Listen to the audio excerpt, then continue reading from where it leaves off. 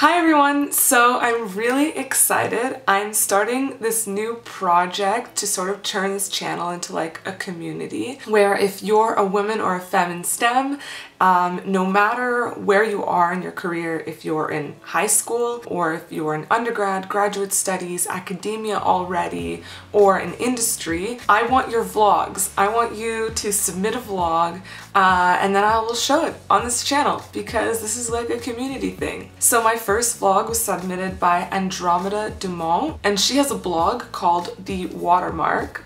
I don't know if this is how you do it. I don't know. No, you can't see it. Anyway, her mission is like mine. She wants to empower younger women in STEM by showcasing what she does. So basically she submitted a vlog of what her work is like. She graduated from Missouri University of Science and Technology in the geological engineering program. Yeah, and now she lives in Austin, Texas, working for a large civil engineering firm where they design hydraulic systems for wastewater treatment. And so this is the vlog she submitted, so please enjoy, and if you want to submit a vlog, just send it to me. I have my email linked below. Hey, so I'm walking around the Conhagen machine shop today. Look at this.